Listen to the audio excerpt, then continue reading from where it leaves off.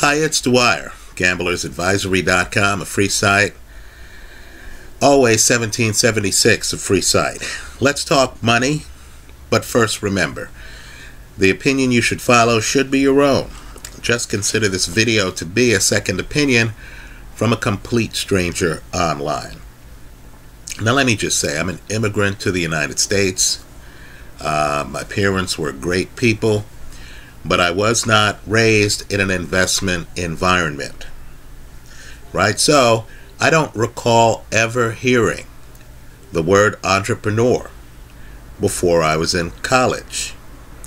People around me, in part because it was the late 70s, early 80s, right? When people had a different attitude. The stock market had been flat for years.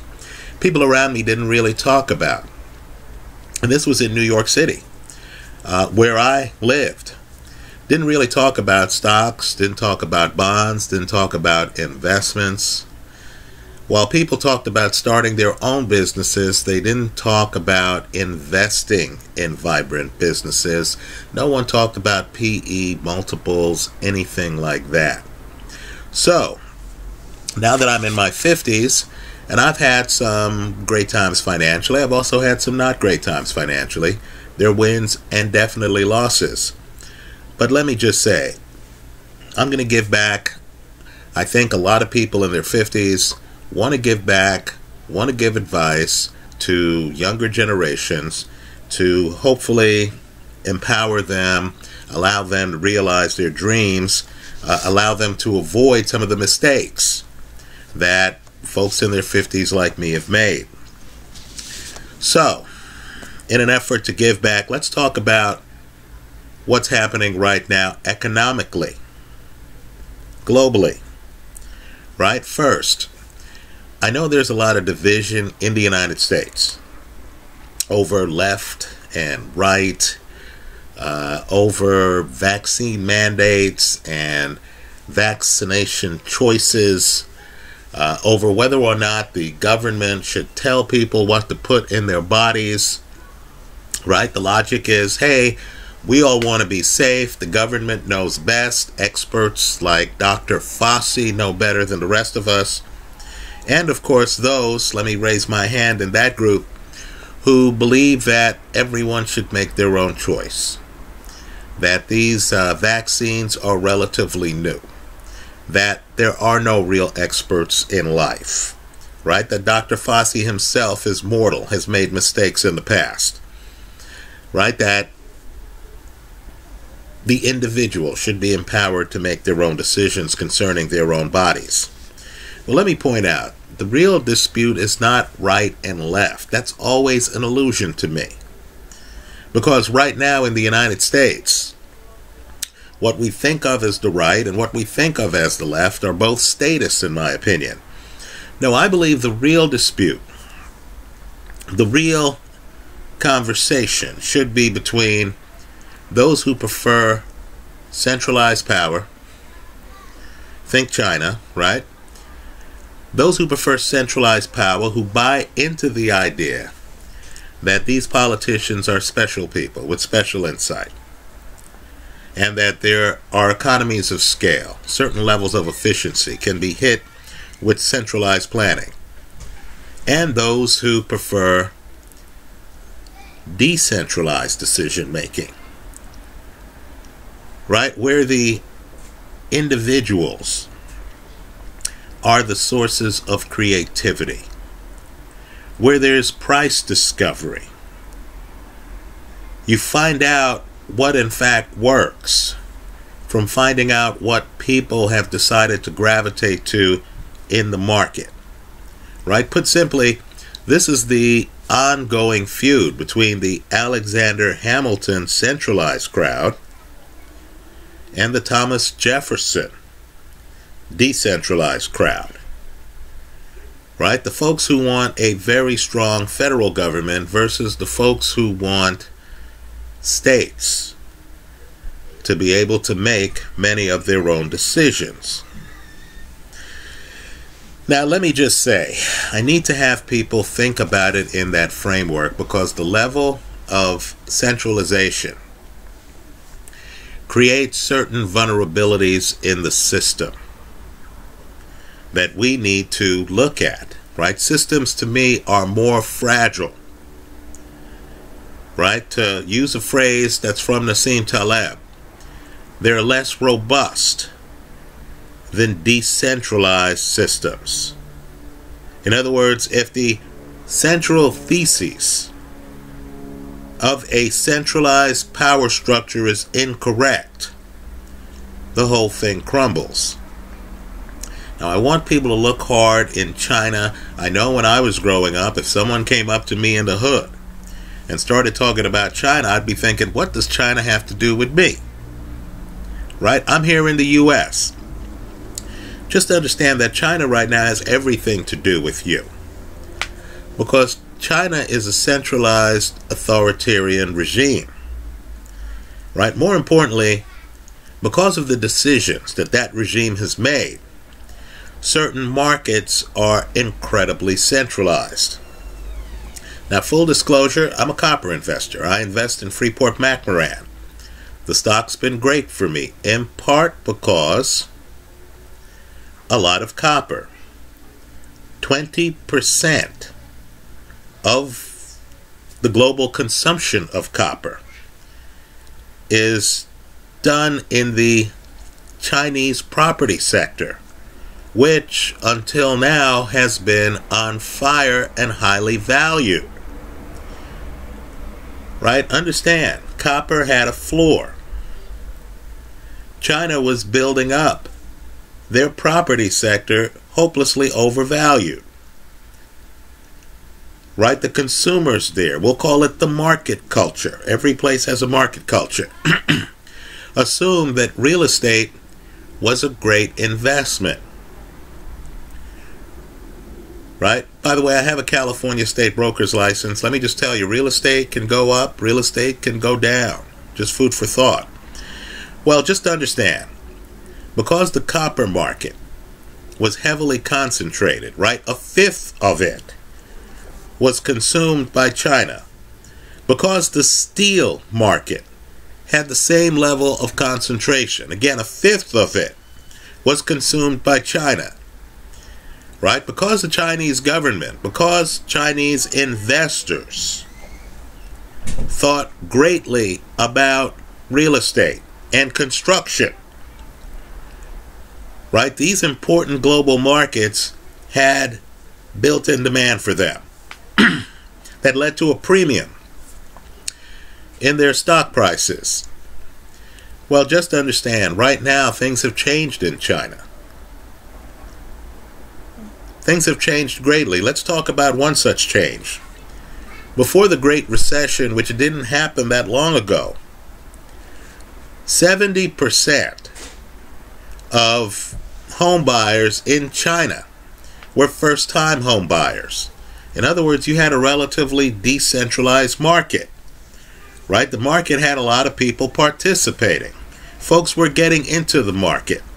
It was a broad assortment of folks. Well, now, today, folks, 85% of Chinese home buyers already have a home. Many have more than one. So understand, housing has gone from necessity. I need a place to live. I'm a first-time home buyer. Let me get a home. To speculation. We got our home already. How can we increase our capital? Let's invest in these other homes. So understand, you have a smaller group making bigger share of the market decisions. Right? You don't have a lot of people owning the home they're in. Now you have a smaller group owning multiple homes. Folks, that kind of situation can only last as long as the smaller group believes in current market conditions. The The minute the markets change, if your house isn't the place you live in, if it's just a speculative investment, many people are going to move their capital. So right now, let's take a hard look at China. We know Evergrande has been having problems. They're in delinquency. We know that Minsheng Bank right now has lost something like 50% of its value over the last few months. In other words, some meaningful financial institutions are having significant financial problems paying their bills. Right? You understand. Because the pool of investors is not as widespread as it used to be. The investors who are viewing their real estate investments, at least a portion of them, as speculative, are more prone to end their speculation. Right? In other words, once the PE ratio starts getting squeezed, right, people are going to think to themselves, hey, I bought in at X, the market has dropped by Y, this is a speculation, this is my third home that I don't need. Am I going to wait for this thing to drop further, or am I going to get out the market now?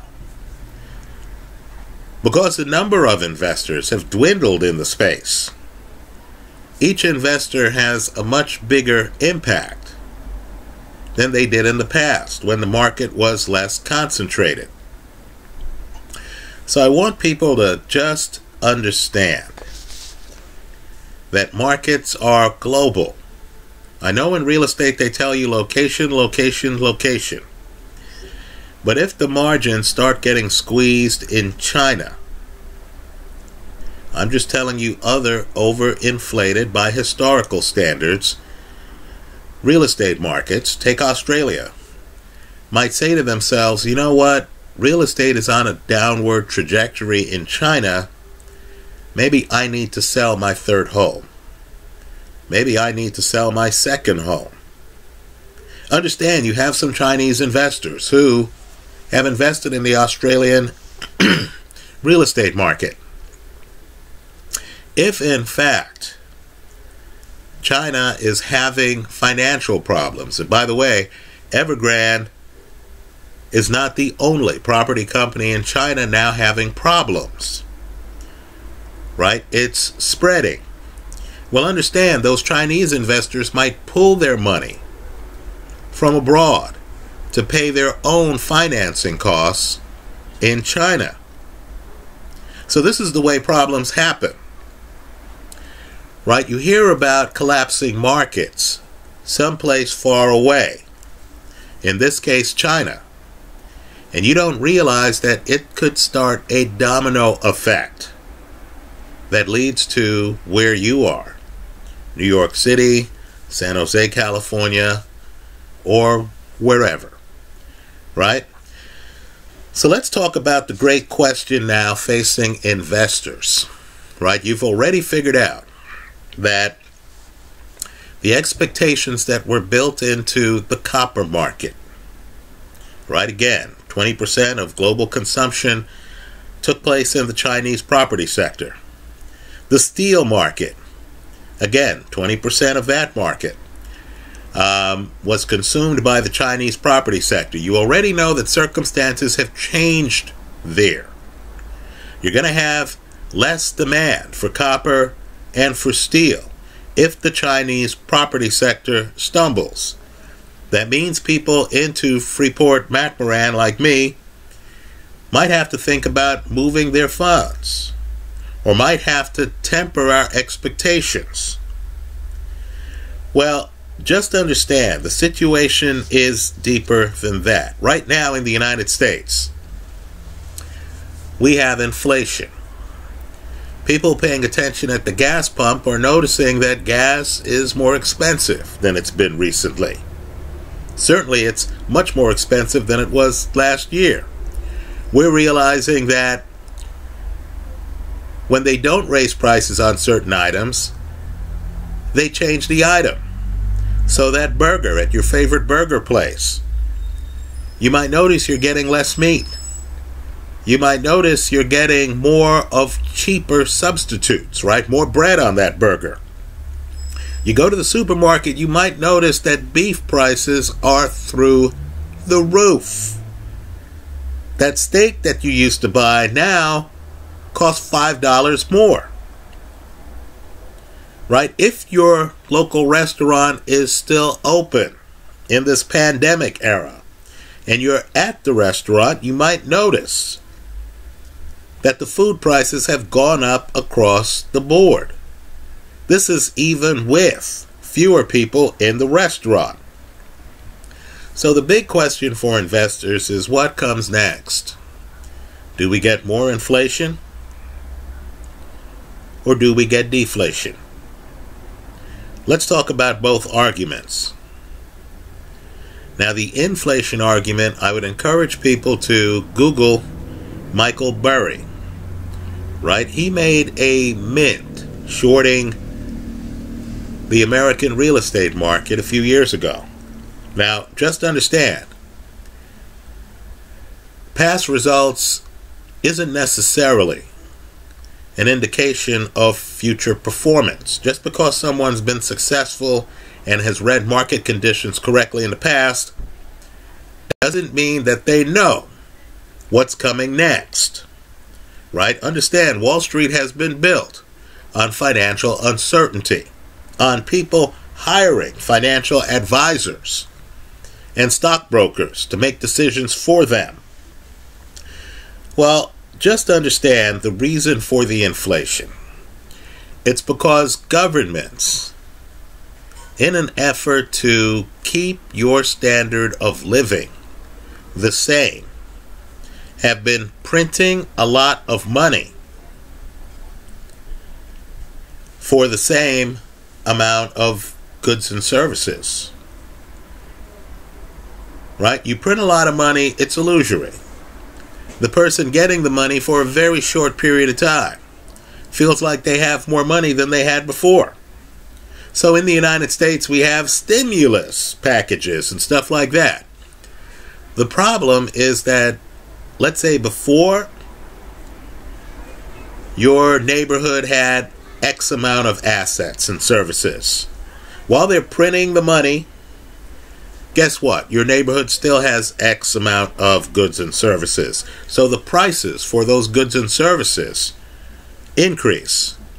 Now, in this environment, if you believe that we're headed for more inflation, your investment choices are going to be very different than if you thought deflation was coming. So in this environment, hard assets are king. Right? If there's a lot of inflation on the horizon, you want to invest in gold, in successful gold miners, in silver. Right? Let me just make a quick point here. Folks, gold and silver have been lagging the market. Understand, if you believe, if you know with certainty in your own mind that inflation is going to jump by 20% next year, 30%, if you feel we might enter an era of hyperinflation, then you can't believe your good luck right now, having gold and silver prices where they are. Right? You also want to consider investing in physical real estate. Understand, they can't make new real estate. Right? Technically, that's not true. I could build a high-rise and, have different floors and theoretically increase the number of places you could live in a neighborhood, right? But you and I know, from a practical standpoint, they can't increase the amount of real estate.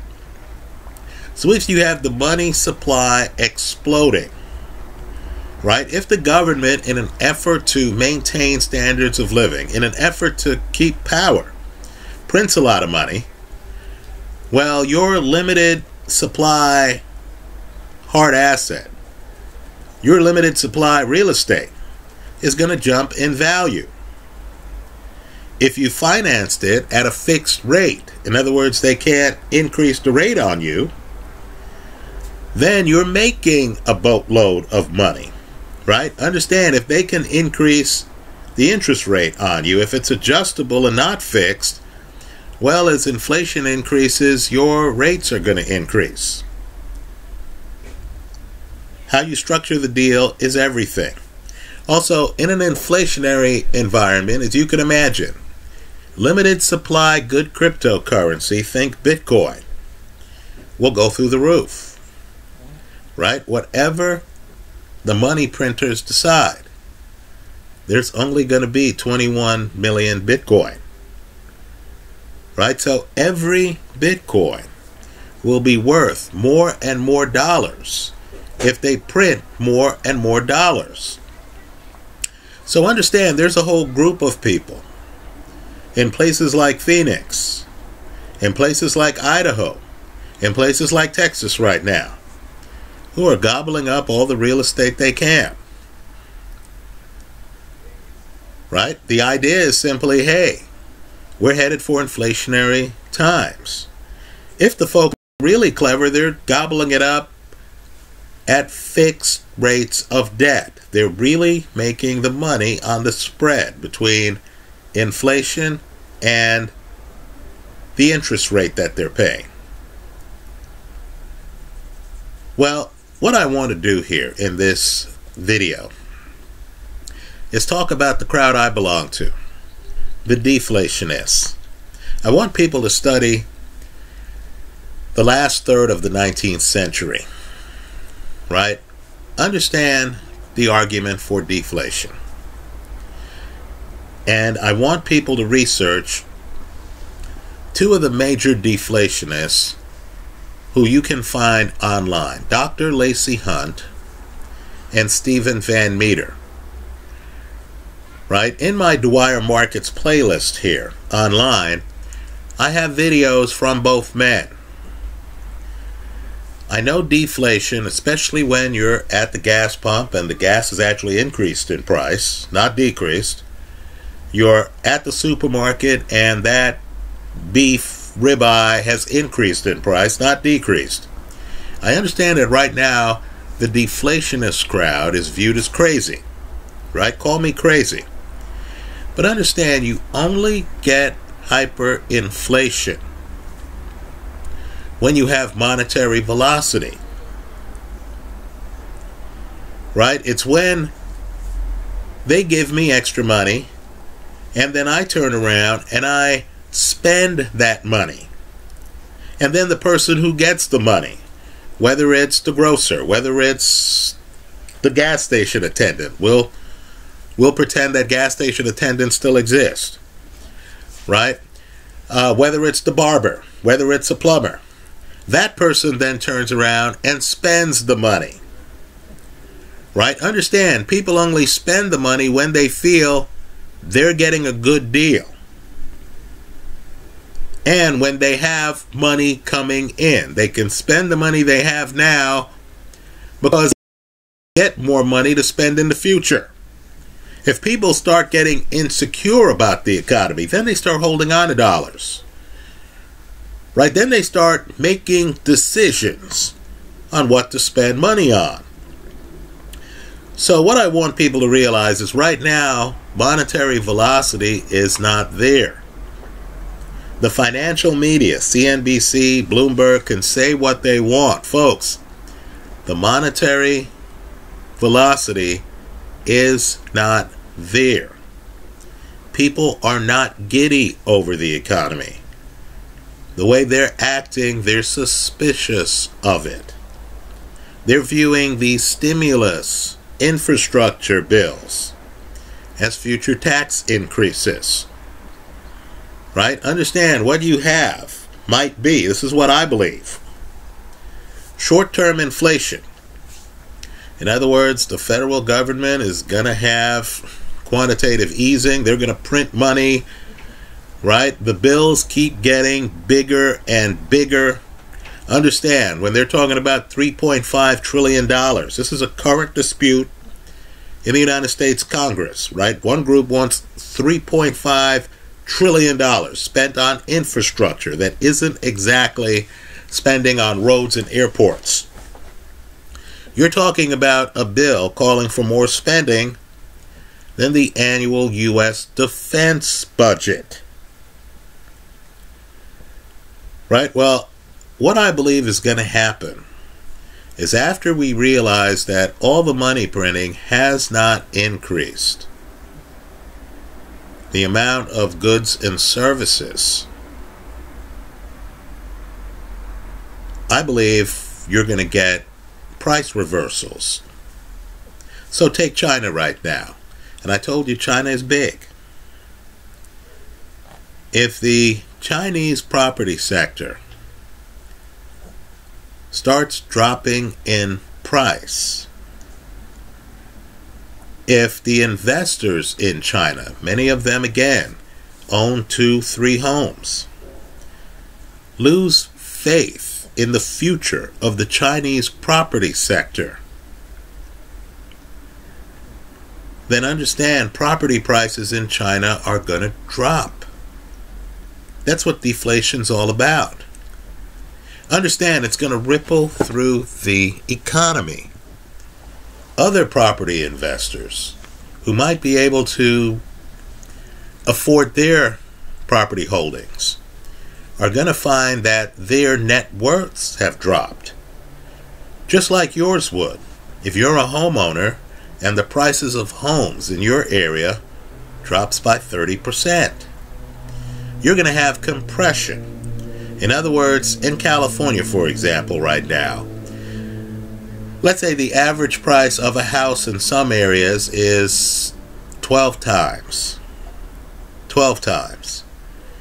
the median income of people in those areas. In other words, you would have to spend every dollar that you make for 12 years to pay for your home, right? And I'm just pulling numbers. I'm in San Jose. I'm just pulling numbers out of the air here that apply to the local market here. Obviously, different locations in California have different price multiple points. Well, just imagine what happens if that compresses from 12 to 8 times your median income. Homeowners will have then lost 4 years net worth of their median income. If you're carrying a mortgage on the property, you might actually have lost all the equity in the property. Understand, that's going to have a profound effect on your spending pattern. Right before, you were at the restaurant and you were thinking, hey, waiter, I'll take a nice ribeye. Let's make it 16 ounces. And yeah, I'll take a, foreign IPA. And yeah, please come back with the dessert menu. We'll also have some appetizers. Right? That's when your home is worth 12 times your annual income. If it drops to 8, and I suspect the drop might be more severe in China. If it drops to 8, you might go into the restaurant and you might say, hey waiter, skip the appetizer. No beef for me. Let me get chicken. Dessert menu, no thanks. Don't want it. Oh, I'll be drinking water. Right? You understand that's going to ripple across the economy. Understand too, the economy is so debt enthused that you have companies right now issuing debt to buy back their own stock. What happens if our attitude toward debt changes? What happens if prospective investors look at the financials and say, I can't invest in this company. There's too much debt. Right? Prices are going to start to shrink. The PE ratio is going to start to shrink. Across the stock market, investors as a group are going to lose wealth. There'll be a crowd out there shorting the market who know how to operate in a bear market. But you and I know there'll also be another crowd out there who are newbies to the market who might not be adept, who might lose a lot of the money they put into the market. Right? Let's face it, folks. Some well-known companies have gone bankrupt. Where is WorldCom today? Where is Enron today? Does anyone remember Washington Mutual Bank? Lehman.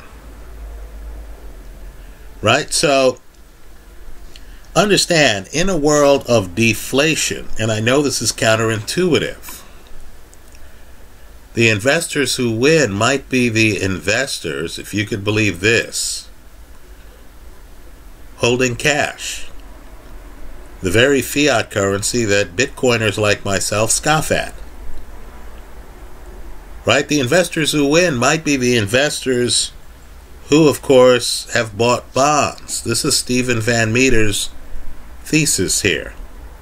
And he's right about it, in my opinion. You know, right now we laugh at the idea of getting a little bit more than 1% on a 20-year. Right?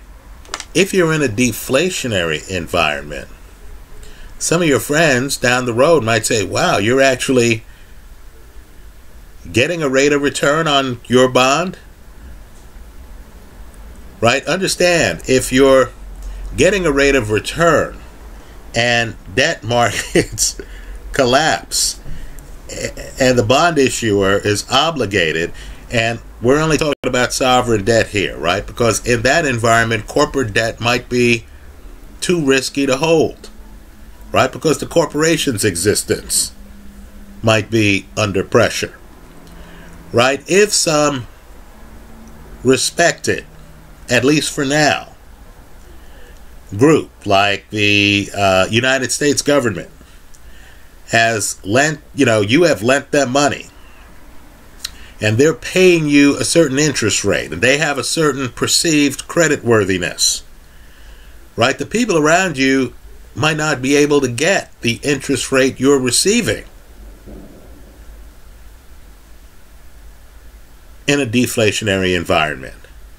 So the people buying sovereign debt might actually be the ones making money. In other words, understand, an entirely different group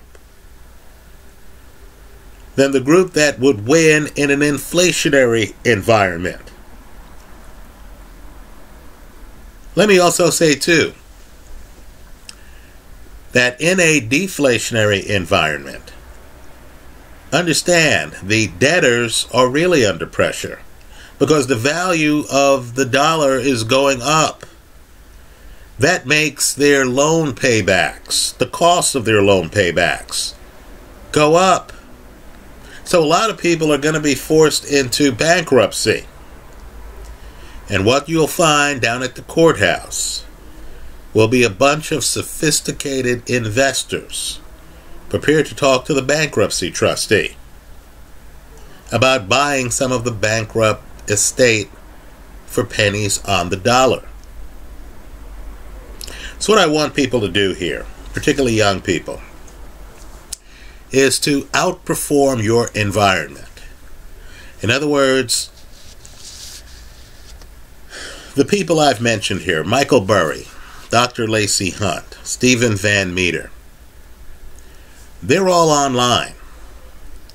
You can look them up on YouTube. You can do your own research. I'm a big believer in doing your own research. Right? Don't get caught up on labels in terms of people saying, oh, you're a contrarian. Right? Look, what you want to be is an informed investor. In other words, don't worry about being contrarian or whatever. What you want to worry about is knowing the facts. Thinking about your own experience. Recognizing that even very successful investors could predict the future inaccurately. That the future necessarily involves risk and uncertainty. that there are a lot of situations like Evergrande globally that could explode at any moment. Right? What you want to do is you want to learn how to read finance statements. You want to figure out the debt, right? You visit a friend, they live in Newport Beach or wherever, on the water, Marina del Rey. You're thinking to yourself, wow, my boy is bowling here. Then you find out that it's all debt financed. You visit another friend, he's living humbly. He might have a view of the water, but his place is not as big as the debtor friend you had. Then you find out it's all paid for. In other words, he or she is living in real time. You want to redefine what you consider a baller to be. You want to figure out if you think inflation is coming or if you think deflation is coming. Whether you think China's real estate situation is sustainable at current levels, or whether there are going to be changes. Which direction the changes are going to be in. How can you profit? What are the chances that the contagion might spread worldwide? You want to be hedged. In other words, let's say you're looking at the world and you're thinking, wow, there is a good chance that there's inflation. So maybe I need to get some gold. You also need to think about, well, what about the chances that there's deflation? Because monetary velocity simply is not there. Because I'm talking to my friends and I'm finding out that none of them can afford a home. Or I'm finding out that the friends who are affording a home are suffering a high opportunity cost, where most of their money is going into the home. They don't even have money left over to invest in groundbreaking, huge upside technologies like Bitcoin. Right? You need to think for yourself, but just understand, if you take one thing away from this video, and I hope you replay it, and feel free to leave comments for me in the comment section of this YouTube video. But the one thing I want you to take away from this video is that markets are global. Right? I laugh when I hear people say, oh, Evergrande is contained. Right? Understand, we're now in the internet age. Investors can hop online even if their money is not in China. They see the real estate market collapsing in China, and they'll then go around and they'll say, well, wow, what other overpriced property markets are there in the world? Right? They'll be thinking to themselves, what are the chances that this will reach my property market?